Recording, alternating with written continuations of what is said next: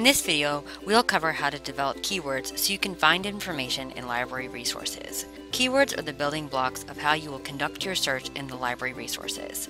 When searching for books and articles on your topic, you need to speak the same language as the tools you are using, which means we have to break our ideas into key concepts or keywords rather than using everyday speech.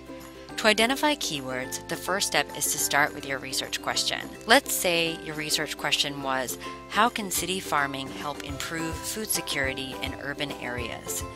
You may be tempted to put this whole question in your search box. Don't do it. You might get some results, but this is not how we search library resources.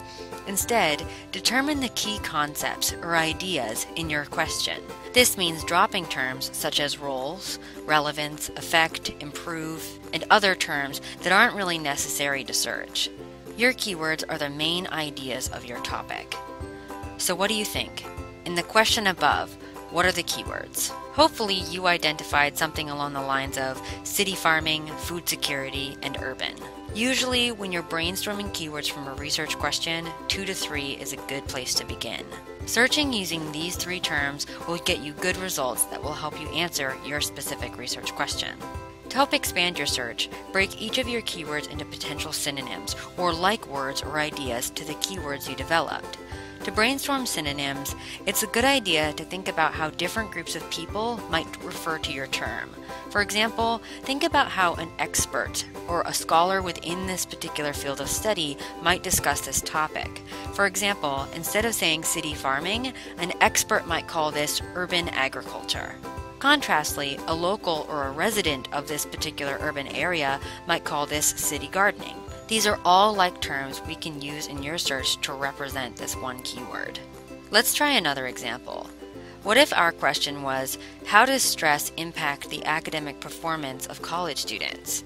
What are the keywords you might use to search for information on this particular question? Hopefully you came up with stress, academic performance, and college students. You're getting the idea. Keywords are the important ideas within your research question. As you start searching in library catalogs or a library database, try different combinations of keywords to improve your results. If you're getting too many results, try adding another keyword. Too few, try making your keywords broader. For example, in our research question about city farming, we might try a broader term for our keyword food security, such as nutrition. As we move through searching different library resources, you'll see how combining keywords in different ways impacts the kind of information you are finding. We'll continue to work with this research question on our journey through each highway on the roadmap to research.